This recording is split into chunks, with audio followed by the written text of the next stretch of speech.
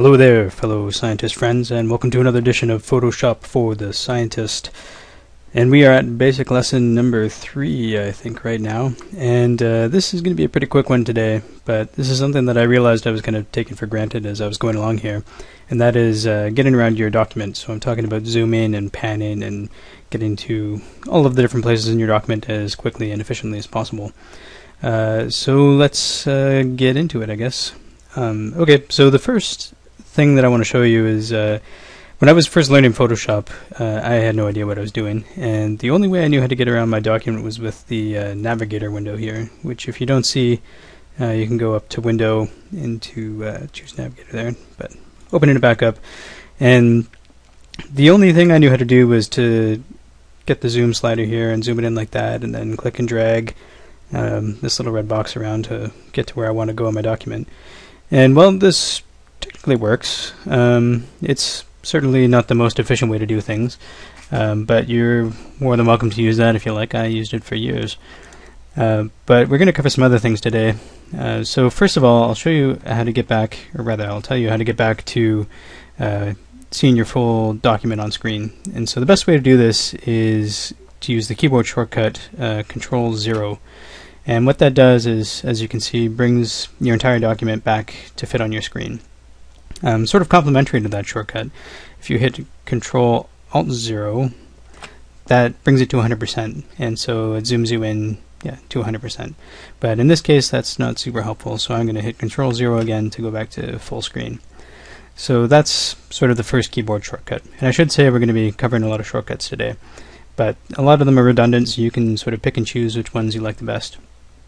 So the first sort of zoom in and zoom out shortcut that is probably the easiest one to remember is simply Ctrl+ to zoom in and Ctrl- to zoom out, which is a pretty good one. It's pretty easy to remember, but I don't usually use that one myself.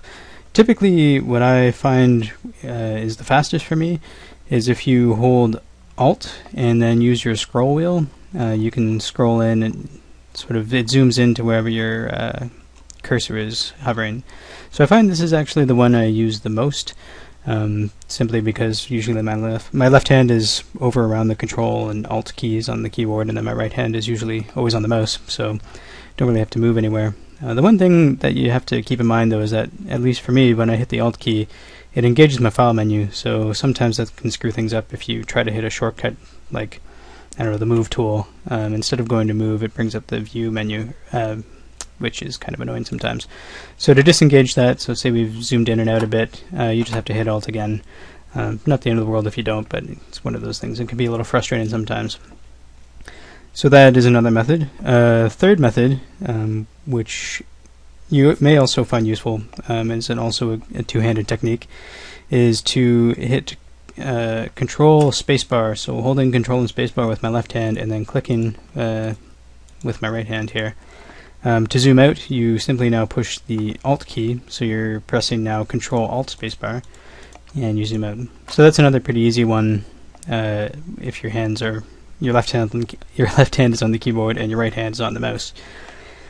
And just for the sake of it, I will show you the zoom and pan tools over here, although I very rarely actually use these tools specifically.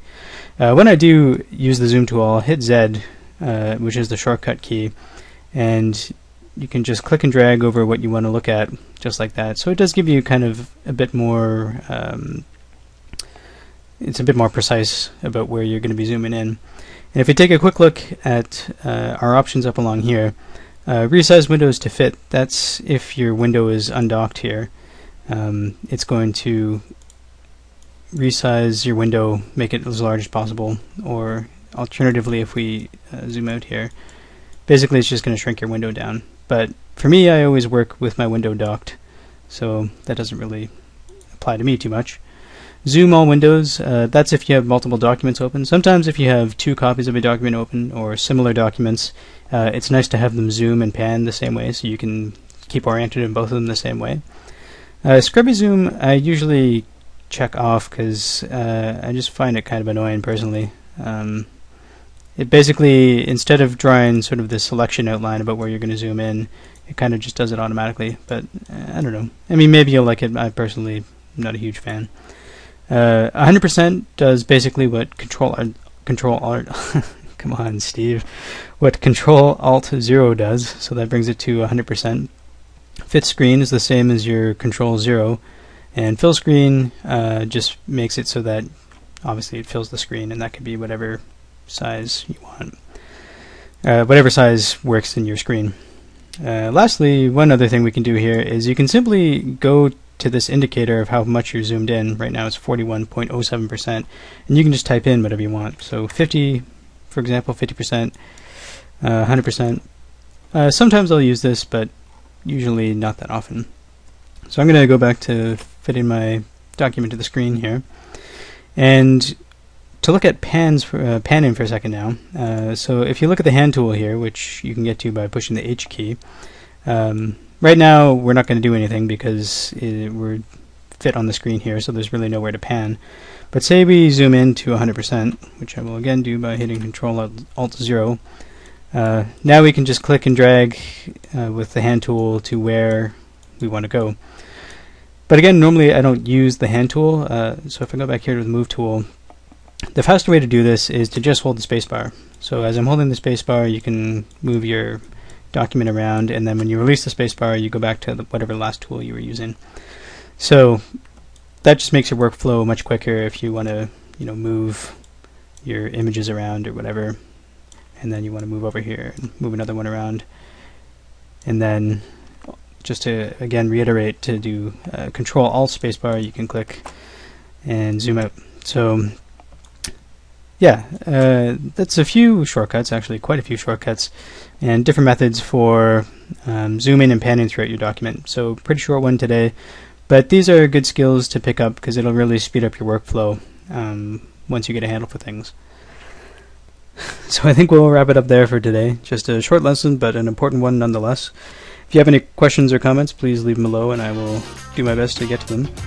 And I think that's all for now. So remember, you worked hard to get that data, and with just a little bit extra work, we can make sure together that it looks amazing.